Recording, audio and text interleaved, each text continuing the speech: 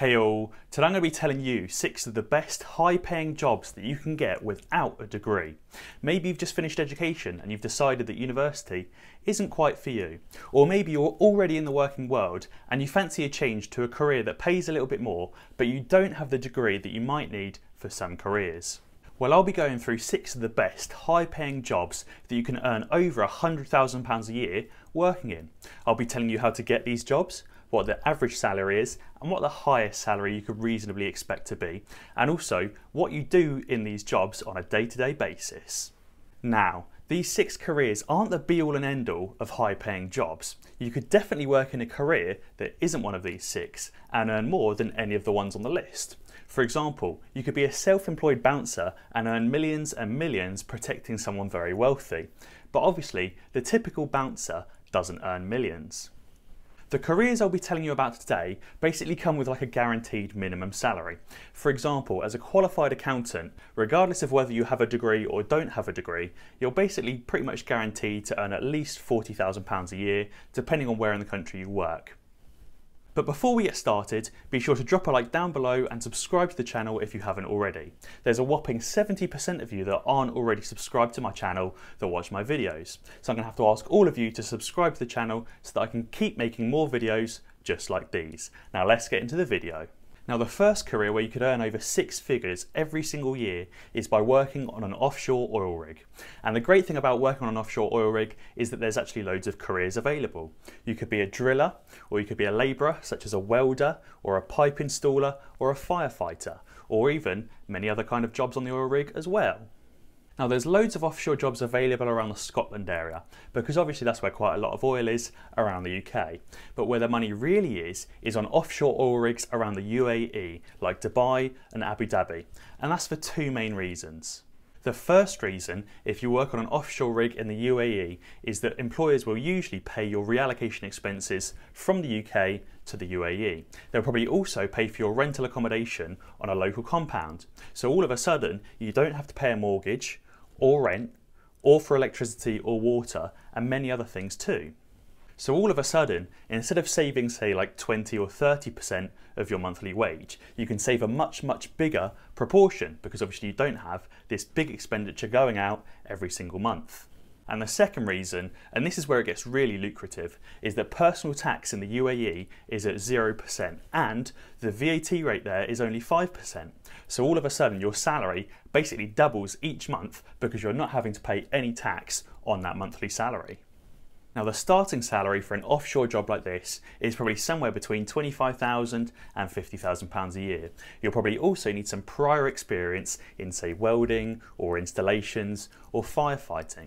And as you start to work and become more senior, such as like a senior drilling technician or a senior installations manager, your salary could go much higher.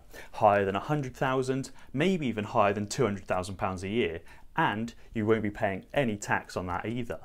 So not only are you earning 6 figures a year, but you're also not having to pay much in expenditure for rent, and you're also not paying any tax either. But obviously there are definitely some downsides of working on an offshore oil rig as well, or even just working overseas. And that's that really, you can't just go and see anyone whenever you please. You can't exactly go down the pub with the boys on the weekend, or you can't exactly just drive down the road to see your family, because obviously you're in a different country, or maybe not even on dry land if you're on obviously an oil rig. And that might end up being for 6 months or a year, or maybe even a number of years if you do quite a big contract. So obviously it's probably not for everyone. So obviously if you did want to work closer to home, the number 2 on the list is to be an accountant. And this is a great way to earn over 6 figures a year without a degree. To train as an accountant without going to university, you'll start by doing the AAT. If you've only got your GCSEs, then you'll start at AAT level 2, and if you've finished your A-levels, then you'll start at AAT level 3. And then once you've finished AAT level 3 and 4, or 2, 3 and 4, then you'll move on to a professional accounting qualification, like either the ACA, or the ACCA, or the CIMA, which are all 3-year qualifications. You can either work at an accounting company and train as part of an apprenticeship and then train as part of a training agreement, or you could just work for any company local to you in the finance department of their business. During the apprenticeship, you'll probably be earning somewhere between £18,000 and £25,000, depending on where you are in the country. Places closer to London obviously tend to earn a little bit more because the cost of living is higher.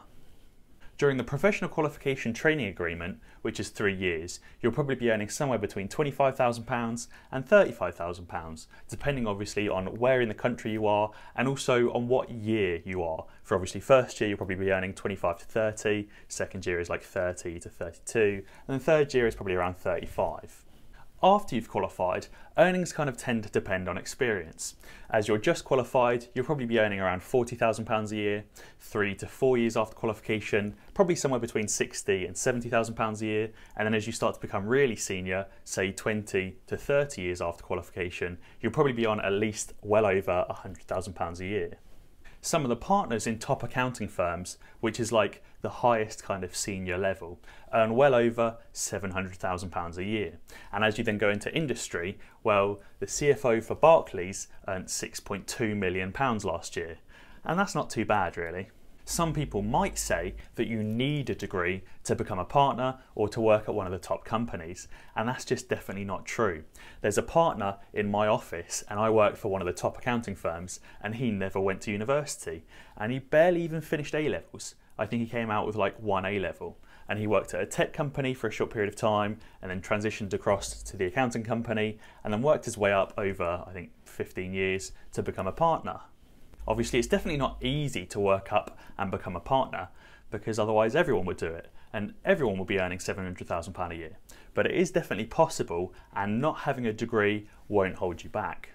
With accounting, you're typically either creating the accounts for your company or for a client, or completing the tax return, or maybe advising on a complex transaction and how to present it, or maybe advising how to structure a company or a group for tax purposes, or maybe you're reviewing the performance of the business against the accounting standards to make sure they're playing by the rules.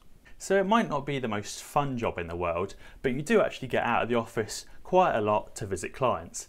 But obviously I suppose it might not be for everyone. If you're enjoying the video so far, then be sure to leave a comment down below letting me know what you currently do for work and whether you're enjoying it or whether you fancy a change. And if you do fancy a job that sounds a little bit more fun, then maybe an ethical hacker might be right for you. This is obviously a really difficult one to get into, but it could be super lucrative. You just need to have a lot of experience writing code and understanding computer systems. You wouldn't necessarily have to go to uni, you just need to be able to prove that you understand computer systems to a very high level. A lot of the big companies put out bounties for anyone that can uncover weaknesses in their system. For example, Facebook recently paid someone $50,000 that uncovered a bug, and Apple are more than happy to pay over $1 million to people that can uncover weaknesses. Now, you probably don't want to go out there and try and hack companies left, right and centre. A lot of companies are quite good at preventing weaknesses, and you could definitely get into a lot of trouble if you uncover and exploit a weakness without telling them. So there are a number of companies out there that would hire you as a cybersecurity expert or a cybersecurity team leader, and you'd be working on building the defences of a company's online website or an app. These companies are likely to pay around £50,000 a year, but obviously if you do work for a big company like Facebook or Apple or a huge tech company like that, you could definitely expect much more. So ultimately, while you might not earn millions of pounds as an ethical hacker or a cybersecurity expert, it's probably going to be a whole lot more fun than being an accountant. The next job is going to be fairly similar to accounting, so I'm going to go through it kind of quickly, and that's by being a consultant. Obviously, consulting itself does differ a lot to accounting in terms of the job, but obviously a lot of the biggest consulting firms also happen to be the biggest accounting firms, such as PwC or KPMG or EY or Deloitte. There are also some specialist consulting firms such as McKinsey & Company and Bain & Company. So obviously all of these, you can start working there via the apprenticeship route. The job progression is pretty similar to accounting too. You probably start on the apprenticeship and then go towards a professional qualification to become a certified management consultant. The salaries are pretty similar too, probably starting at 20 or 30,000 and then increasing to like 50 or 60,000 after you qualify, with some of the top partners on well over £700,000 a year. The job itself revolves around consulting and advising businesses how they can best improve their performance. Maybe they want to come out with a new product, or streamline their costs, or improve their revenue, or maybe even come out with some new systems.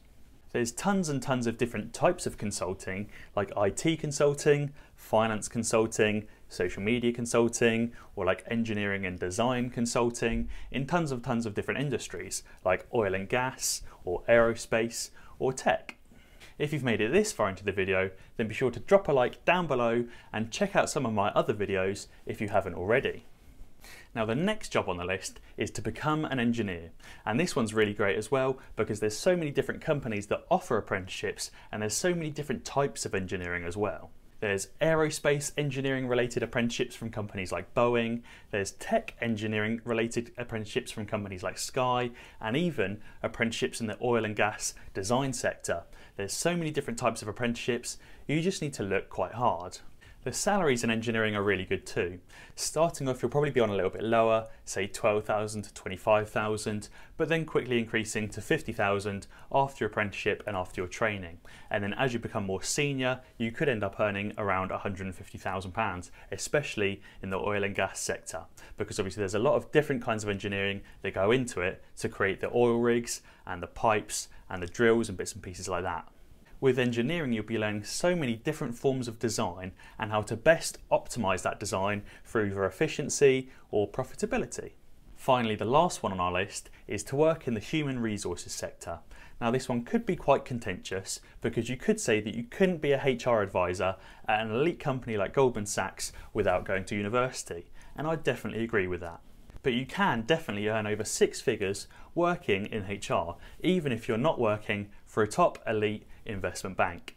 Providing you've worked your way up through HR assistant, HR advisor and HR manager all the way to HR director, you'll definitely be earning well into the 6 figures. If you've worked your way up to a HR director and maybe you're only earning around £80,000 a year, you could continue to look around for other HR director jobs at a different company that might pay more or offer you some different benefits that you value more. Working in the HR sector means you're dealing with employee-related issues. Maybe you're dealing with the hiring and firing of employees, or reviewing the salaries and the performance appraisal reviews, or maybe you're dealing with specific employee incidents or queries.